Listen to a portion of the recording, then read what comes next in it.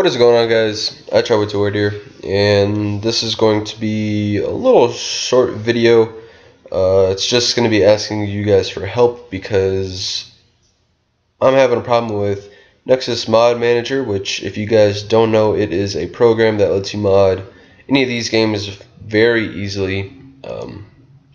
So yeah, basically what's going on is it just won't open. Like, it'll get past this screen where it loads, but then it just sits here, and I've let it sit here, and by it I mean my computer sit here for about an hour, not touching it at all, just letting it do its thing, and it still has never opened. So I'm not exactly sure what is going on. If I show you guys the task manager, it opens up sometimes.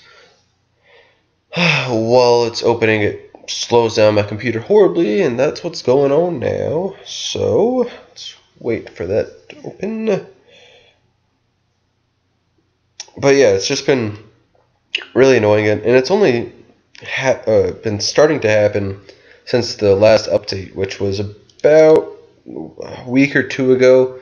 But yeah, before the update it was running fine and everything, but ever since then, I haven't been able to open it up. I've even tried uninstalling it and reinstalling it, and that didn't help at all. I've basically tried everything I could think of, and I haven't really heard of anyone else having this problem, so I'm not exactly sure what's going on with that or anything. So if any of you guys know, and why is the task manager not opening?